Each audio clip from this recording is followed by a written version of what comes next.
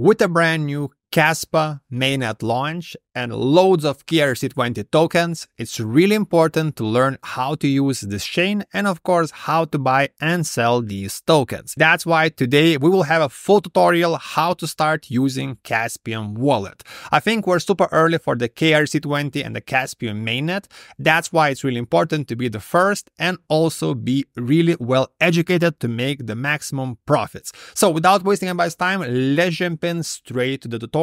So first of all, Kaspium wallet is the ultimate self-custodial wallet for the Kaspa network, and it's available on the App Store, on the Google Play, and also on the Android using APKs. So for this example, I will use an iPhone and download it from the App Store. So let's jump into the phone screen. By the way, you can find all the links in the description. Also, you can join our free Telegram group where we talk about different Kaspa projects and different crypto altcoins. So once we open the App Store, you have to download their app. It's like any other app. So before the video, of course, I did it. So now let's open it. Once you open it, we have two options. So the first option is to create a new wallet, and the second is to import the wallet. So for example, if you want to import the wallet, just click import.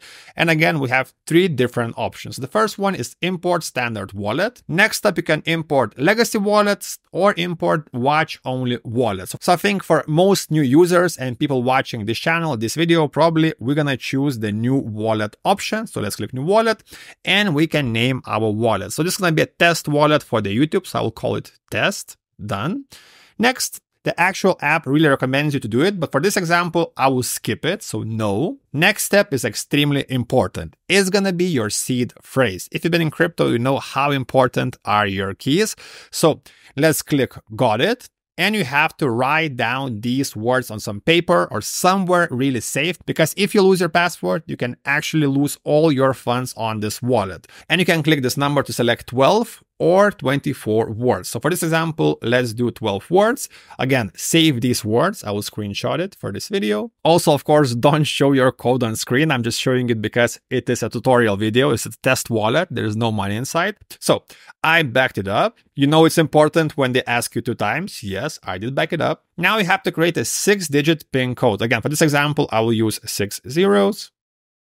By the way, guys, you can crack my wallet. It's going to be, of course, zeros.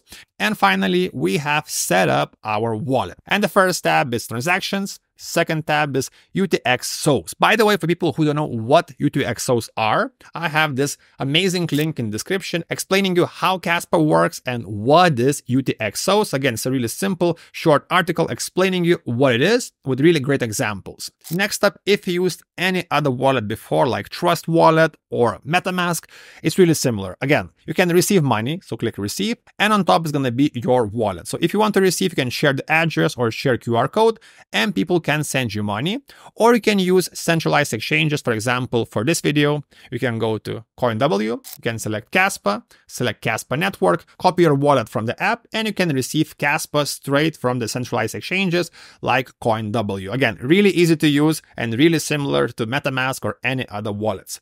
Next up, if you want to send the money, just click send. It's the same thing. Just enter how much. Next up, enter the wallet where do you want to send the money, and you can also add a memo.